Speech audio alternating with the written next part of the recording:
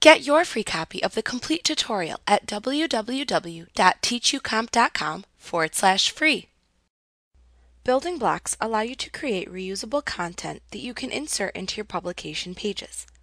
For example, you could save your company's logo and name as a custom building block you could insert into future publications without having to recreate all of the content and related formatting. The content that can be saved as a building block can range in complexity from simple text entries to more complex logos and watermarks. The building block content is saved into and organized by galleries. You can create your own custom building blocks, or you can download many types of building blocks from Office.com. Downloading samples from Office.com can also give new users a good idea of the possible uses of building blocks.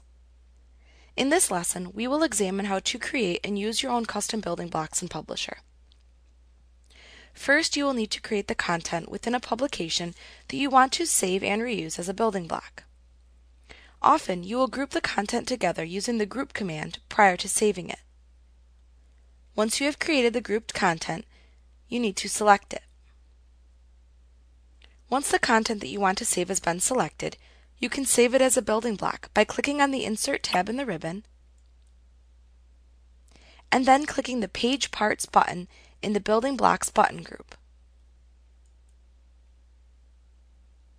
From the drop-down menu of choices, choose the Add Selection to Page Parts Gallery command.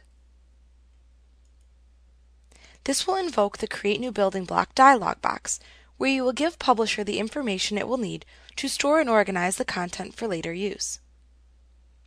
Enter a name for the building block into the title field.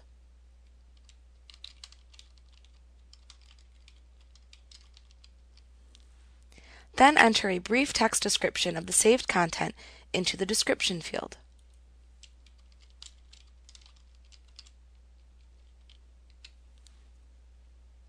Then use the Gallery drop-down to choose the type of gallery into which you want to save the content. To ensure that the content is available in the gallery, make sure that the Show in Gallery checkbox is checked.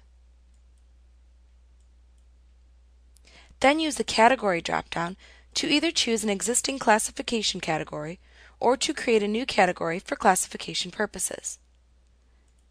You can also enter keywords into the Keywords text box that allows users to search for the part by keyword if desired.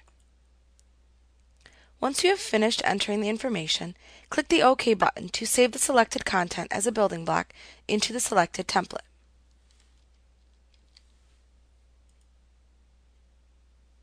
Once you have saved a building block, you can easily reuse it in the future.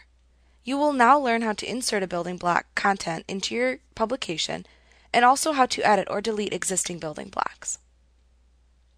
Like what you see? Pick up your free copy of the complete tutorial at www.teachucomp.com/free.